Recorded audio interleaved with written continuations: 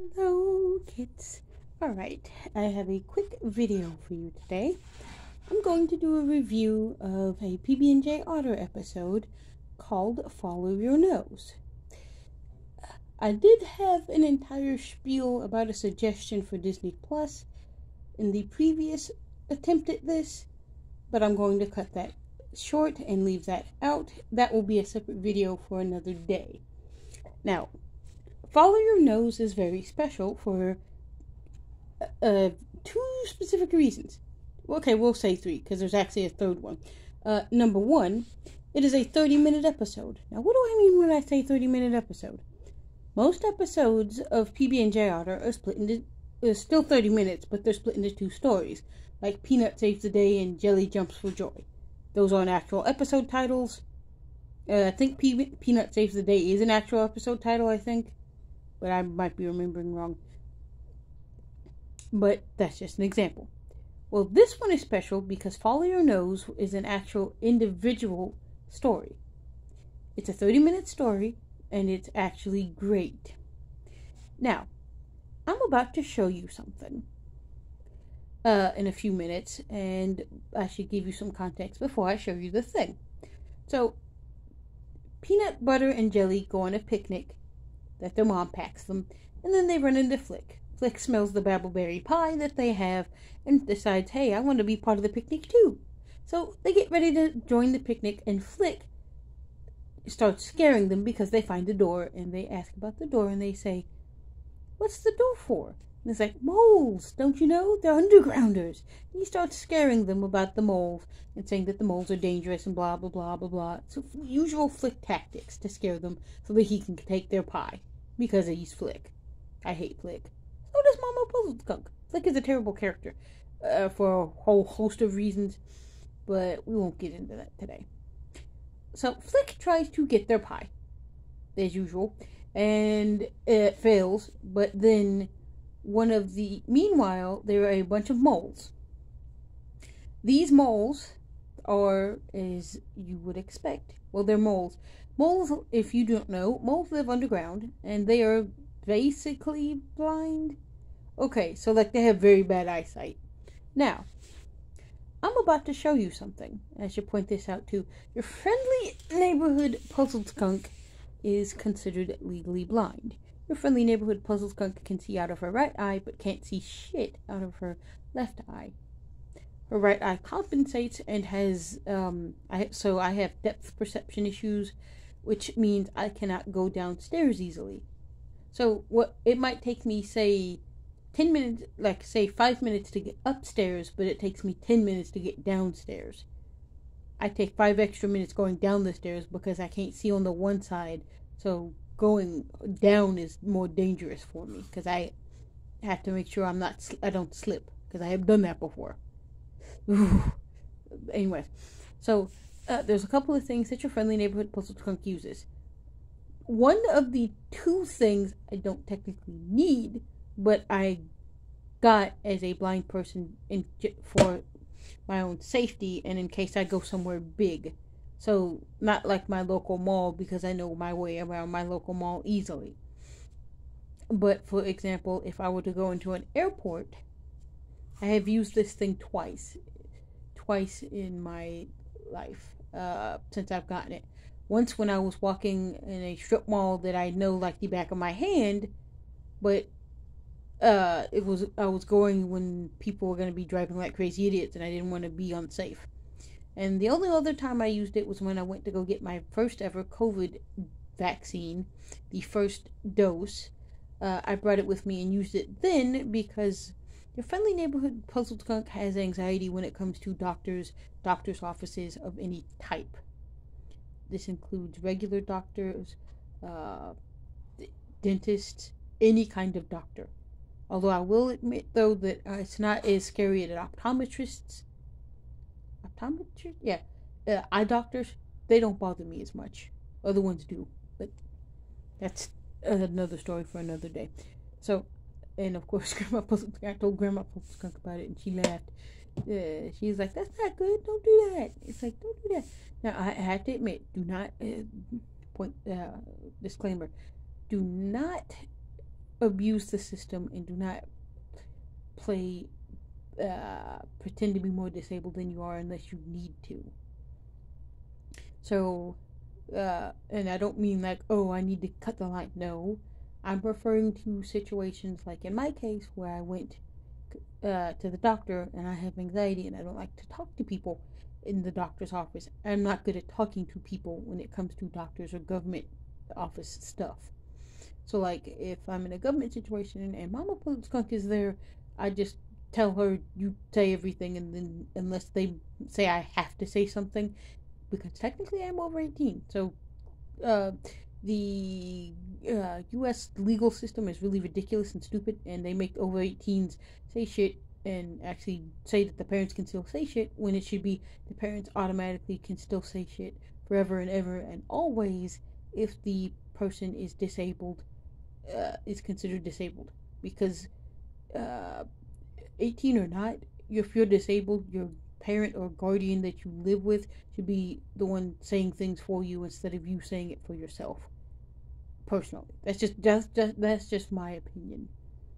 It's a stupid opinion potentially, but the reason I think that is just simply because for some of us, we don't like talking to certain people because it makes us uncomfortable. Like in my case, I don't like talking to government agents because they make me uncomfortable, and so do doctors. So I've used this little tool, this is the second tool that I have at the doctor's office, and I had it and I used it so that I didn't have to say anything because they saw the thing I'm going to show you and they realized, oh, Puzzled Skunk is blind. Let's lead her exactly where she needs to go and she'll get help so she can get taken care of. And I didn't have to do it the second time because I understood where I was going, I knew what was going on, and I felt comfortable. Now, the reason I bring all this up is because they use this tool in the episode Follow Your Nose. So there are a bunch of moles, and the moles are blind. Now, you're going to be hearing some clicking, but first, this, and your friendly neighborhood Iron Zebra has seen this as well, is your friendly neighborhood Puzzled Skunk's white cane.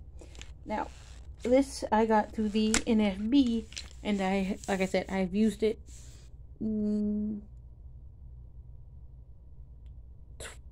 twice since I've had it. Okay, 3 times. But one other time, and I used it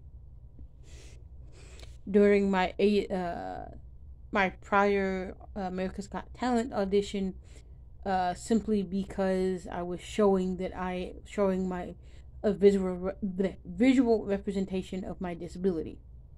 Because blindness is something that is not always obvious on some people. And since, you can't just say, oh, I can't see out of one eye. That's not really an obvious. So I use the cane to make it obvious that I'm disabled. Specifically so that when I told them those things, they could see it and go, oh, okay. And so I've used it 3 times in my existence of having this. So I will explain real quick. So the moles have it, and they use it to get around. They also have their shades, and it's so cute. So Baby Butter makes friends with the baby mole, and so they end up eventually becoming friends. And they had this one instance where Flick, Peanut, and we're going to call him Baseball Cap Mole because I forget what his name is already because I just finished the episode a while ago. But Baseball Cap Mole find out that they all love Bucky Beaver, who's like the space commando something in the world of PB&J otter.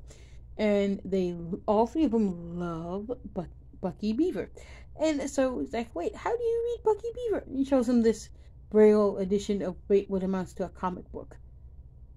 And then it just was like, okay, why don't we have a Braille edition of Daredevil? Okay, Marvel, get on that, please. Somebody make a Braille edition of at least one Daredevil story, because it would be poignant. And for those of you who don't know, And the reason the reason I was showing you the cane is they use these to get around, but also Flick scares them by saying they use these sticks as weapons. Now, unless you're Matt Murdock, this thing is not a weapon. This is a white cane. I'm going to show y'all. As y'all hear the clicks, and watch. Oh, wait. Okay, let me... I don't know if it's going to show up on camera. So I have it bent. And now it's up. Now I can't show you all what it looks like fully. There it is.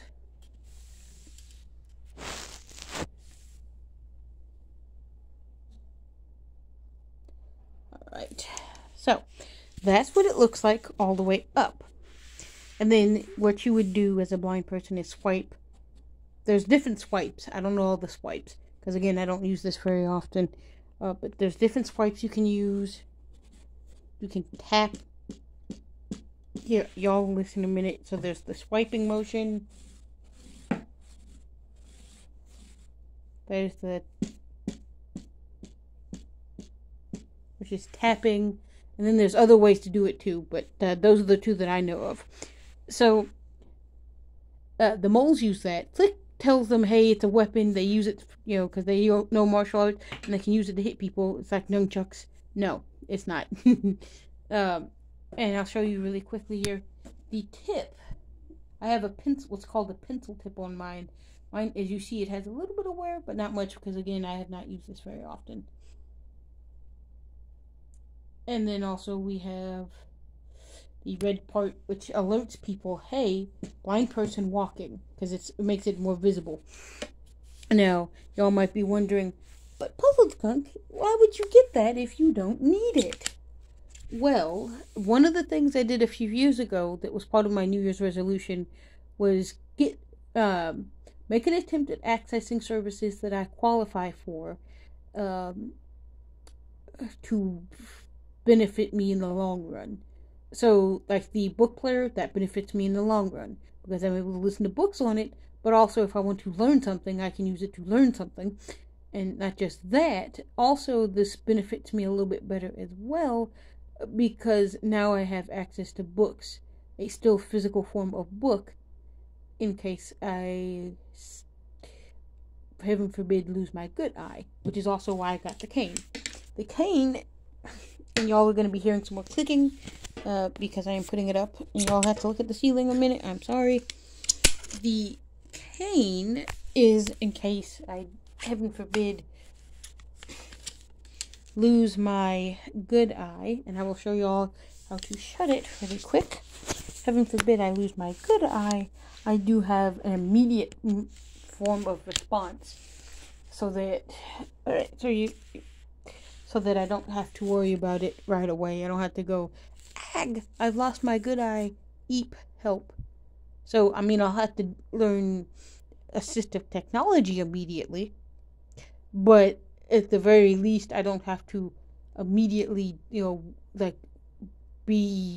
won't be as afraid of that kind of situation, because I'll have at least something that I already know how to sort of use. Because I have the basic ability to mostly use this. I know how to use.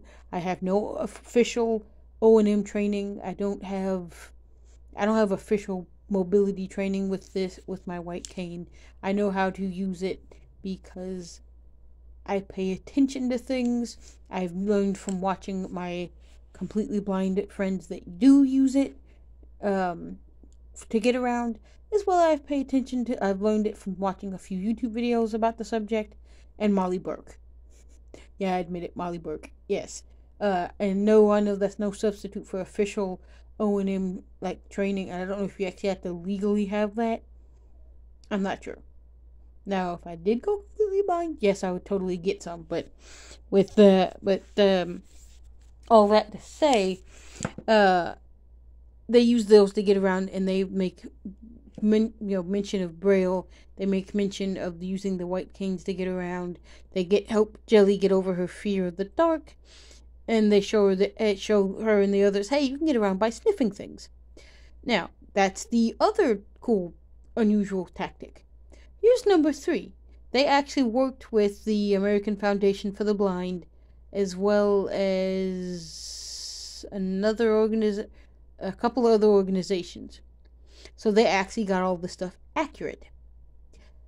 I have a love-hate relationship with special needs episodes, because, like, there was one episode where Flick had to get glasses so he could read, but then they never make mention of him needing the glasses ever again. Like, I hate when they do that. If you're gonna add something to the character, make it a permanent addition and not a temporary addition just for the episode. But we're not here to talk about that, because that will go in the Flick episode, the Flick video. But yeah, so I really don't like special needs episodes. Now, special needs episodes, for the episode, or a term I'm coining, referring to episodes that pertain to special needs, that pertain to special needs individuals that either show up one time, like in the case of the moles, in this particular case, or characters that are relegated to background characters, or they might show up from time to time, but not very often. So I will give you some prime examples here. Mina, I forget what her name is, Melina or Mina, I forget what her name is exactly. We're going to call her Mina, because I could be, or Melina, I think it is. Melina from Arthur, her episodes, those are special needs episodes. When George Met Carl, that's another special needs episode. However, that actually is one of the few exceptions, because I make exceptions for special needs episodes that involve a little bit involving autism, because kind of biased here.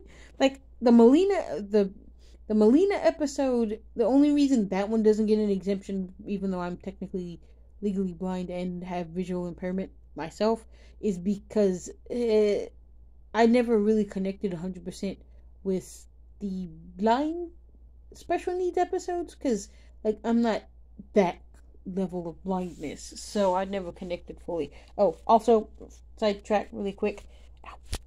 Okay, if I can show y'all how to do this one-handed. Oh, I don't think I can. Okay, wait, yes I can. Okay, oh, shit. So, I do that, and now it's shut. Okay, so, like, there's the Melina episode, there's when George met Carl, which is the autism episode, the episode Meet Julia on Sesame Street, that new Thomas and Friends All Engines Go episode with the brake car. Okay, he's adorable. That's a separate video by itself. Yes. And the episode, okay, the Craig of the Creek episode where they meet the deaf kid, which I cannot remember that character's name. The Bluey episode of the same bunch, the deaf kid. The episode with, I think her name is Lyra, I think, or Laika. I can't remember. I'm just gonna call her Laika. It's another Arthur episode. This time the girl is in a wheelchair. There's also the episode of, okay, there's a bunch, as y'all see. So I call them special needs episodes because usually the character either never shows up again, like in some cases, which that really pisses me off. Please don't make an episode drawing attention to a special need and not make them a main character, or at the very least a recurring side character. Because at least with Carl, he shows up again from time to time. At least with Melina, she shows up from time to time. But don't add, please, companies, stop making episodes with special needs characters that never show up again. Don't collaborate with other organizations just to make side characters for one singular episode. That pisses me off. It makes me happy that they're acknowledging us, but it pisses me off when they're only in one episode, because then the point is, why would you go through all the trouble of talking to the Blind Foundation and getting all this accurate information if you're only going to have the mole show up once? Like, please, it's just, it's offensive. I find it more offensive because then it's like, what, we only get one singular episode of acknowledgement? Because like I said, at least with Carl and Melina, they show up again in a few other episodes. Melina more so than Carl, but like in the case of Carl, I get Carl not showing up as much, because the thing with autism is you have to be very careful. If you've met one person with autism, you've met one person with autism. You have to be careful with autism because if you're not, you could cause problems. And also, autism is a touchy subject, and some people get offended by the acknowledgement of autism's existence. So them not using Carl or Julia as often, I get that. They want to use them, but they have to be careful in how they use them, when they use them, and whatnot. Speaking of which, this is kind of a sidetrack, and I'm sorry, but in the last episode of Arthur, they show what a lot of the characters were doing as adults. I want to see what Carl ended up being as an adult. Something tells me he was a train conductor. I want him to be a train conductor. Okay, from now on, Carl's a train conductor. Which, I mean, it's kind of silly, but we're going to say that because I want to.